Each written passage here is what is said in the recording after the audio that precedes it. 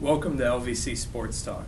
I'm your host, Paul Schreiner, and this is my co-host, Dennis Brophy, and we're here today to talk about one of the biggest spectacles of the year, Super Bowl 48, between the Denver Broncos and the Seattle Seahawks, taking place at MetLife Stadium in East Rutherford, New Jersey. Who do you think is going to win, Brophy?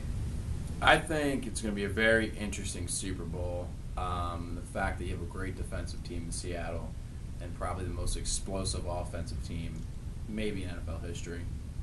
I think the Broncos are going to win. They're saying the weather could be bad. It's the first true cold Super Bowl played outside under the elements. They're predicting a snowstorm for the day of the Super Bowl, but who knows with the weather. But I think regardless of the situation, people say Peyton can't play in the cold and stuff of that nature. I think the Broncos are going to prevail. I think that he's just playing at an incredibly high level. And I think this is the first time I can go with the saying that I think offense is going to beat defense in this game. I think that they just got too much talent on the outside. They're going to spread the field out. Peyton's so good with picking up the blitz. And he's so good with reading defense. I think it's going to be a high-scoring game. But I think it's going to be somewhere around 35-21 as a final score. I can't see Seattle scoring more than 3 touchdowns. I don't think Russell Wilson can get them the amount of points they're going to need in order to beat the Denver Broncos. Now, when I look at it, I look at the old adage, defense wins championships. Seattle Seahawks have the number 1 defense in NFL overall. You got corners like Richard Sherman and Brandon Browner, safeties like Earl Thomas and Cam Chancellor. They could match up easily with the Broncos receivers in Demaryius Thomas, Wes Welker, Eric Decker. They can match up all over the board in size and speed.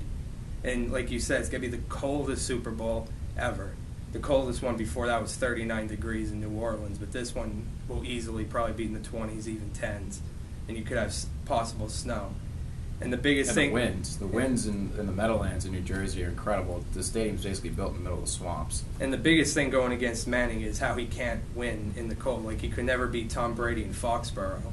He beat Tom Brady this year, but that was in nice 60-degree weather in Denver.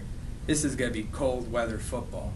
And Seattle specialized with that on offense with an attack led by Marshawn Lynch, one of the best running backs in the league. Russell Wilson's a born winner. He played at Wisconsin. He's used to these kind of conditions. He knows how to win in Big Ten type weather football.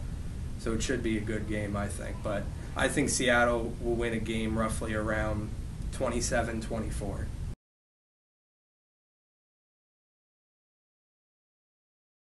Well, that looks like all the time we have. We'll see you on another episode of LVC Sports Talk.